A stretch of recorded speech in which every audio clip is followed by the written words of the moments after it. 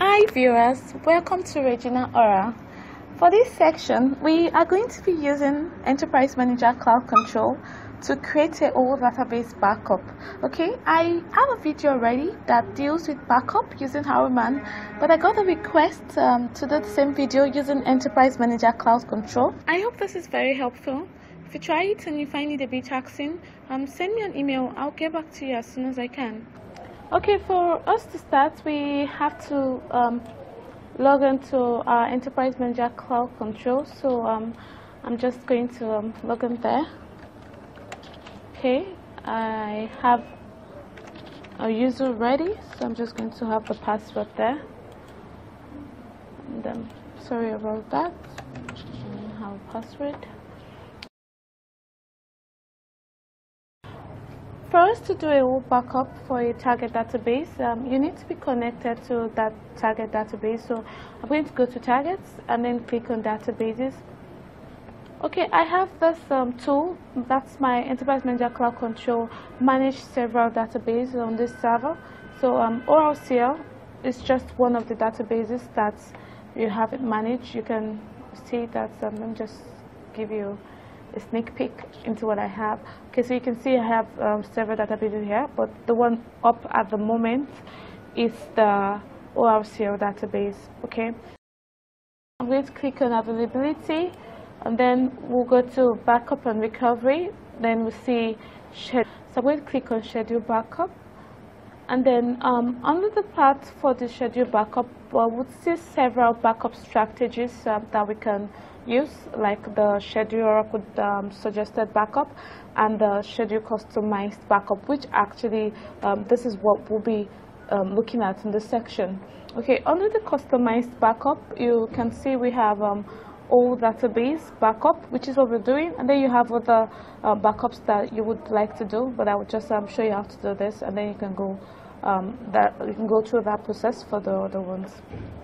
Okay, now if you're doing this for the first time, you're likely to have no name credential registered yet as like an error message. Okay, so it's important to get familiar with the host credential path where you need to supply operating system login credential. I already have mine, and then you can see my username there is Oracle, and then the password I have it there.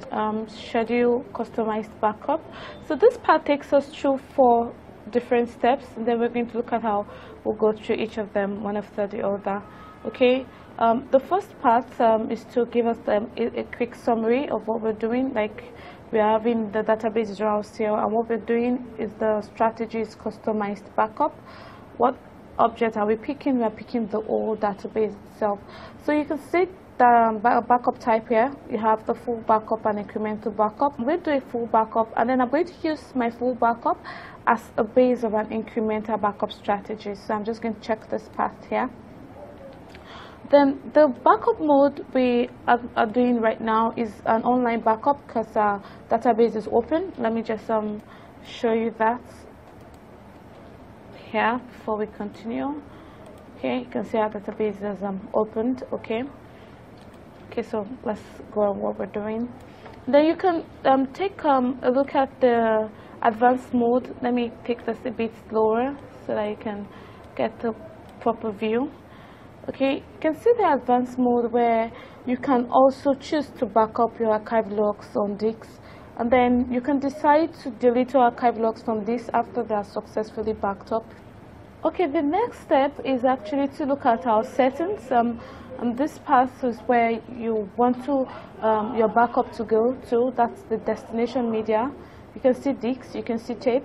Actually doing a backup to disks. Then you can see the location of our FRA area. Okay, I'm going to just leave it this, then go next. The next thing here is to schedule your backup, okay, and then give your job a name. Okay, you can decide your job name, but it gives the name by default, which is backup, which is actually what we're doing. Okay, but you can decide to give it a name. Description is old database backup, and then you can see the schedule type is a one-time, that's like right now type of backup. If you want it to be done later, you can have this one time later, and then you give a time. start time and the start date and the start time when you want this backup to be done.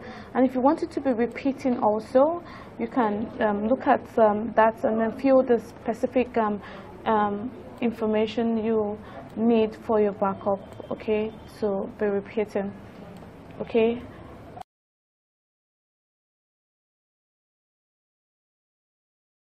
But I'm just going to leave it at one time. Immediately backup. So we click on next. Okay, this part is just a schedule customized backup review, and then you can look at what we're doing, the backup mode and everything we just did. You would see the Arrowman script, that's the Arrowman script that was generated for us, okay. You can choose to edit this Arrowman script if it doesn't suit you, or you want to do some customization and then okay with the script, you can choose to edit it. Just all you need to do is just to click on the edit Arrowman script, and then but if you're okay with this just as I am, yeah, we're just going to click on submit job.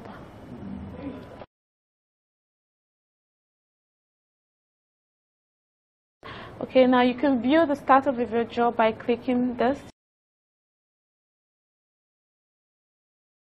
I hope this has been very helpful. Thank you for viewing. Don't forget to drop your comment and subscribe to my channel.